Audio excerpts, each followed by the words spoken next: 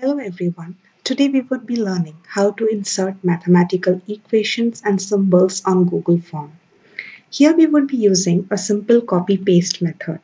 We will not be using any equation editor or any other mathematical editor. Let's go ahead and open a Google Form page. I also have a question bank ready from where I would be copy-pasting the question. Let me copy this first question. A normal copy-paste would work here. And I have pasted this question. I can either type the answers or I can copy them as well.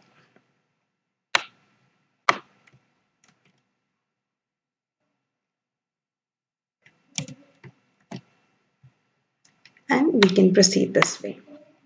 Now, let's try to copy paste the next question.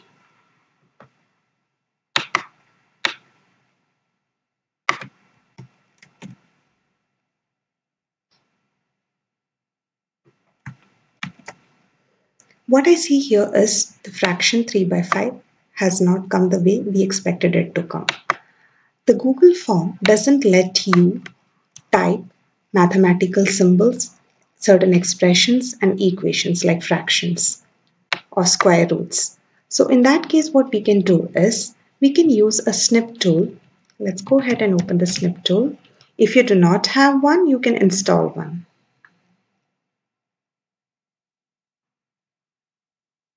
And the question we are going to copy, we will have to snip it first.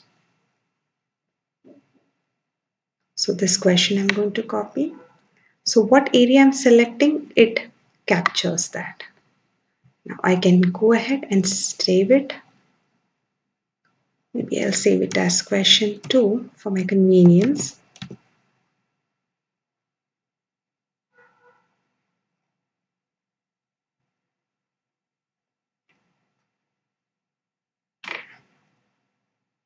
So insert image, upload option, browse.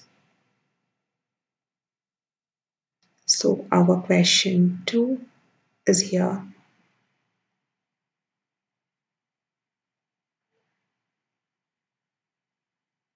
It has come here. Now, but what do we do with the options? Each time we'll have to snip these options, save them separately. Instead, what I would do is, let me show this as a third question and question. Instead of copying and saving each of these options as images, what we could do is we could entirely snip the complete question itself. Let's open this. Let's open the snip again. New. With the options. What am I doing here is I'm going to snip it with the options and I will save it. Question 3. And then I go ahead and insert it here.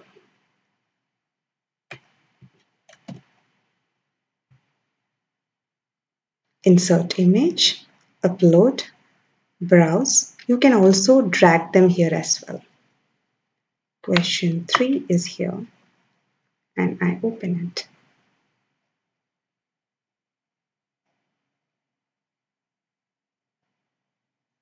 So my question 3 appears here. Now how do I give the students an option? If it is a multiple choice question, I can give it here A,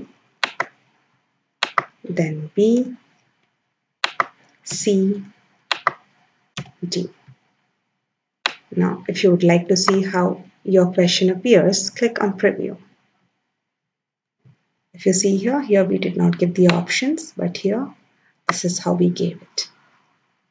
I hope this tutorial was helpful to you all. Thank you.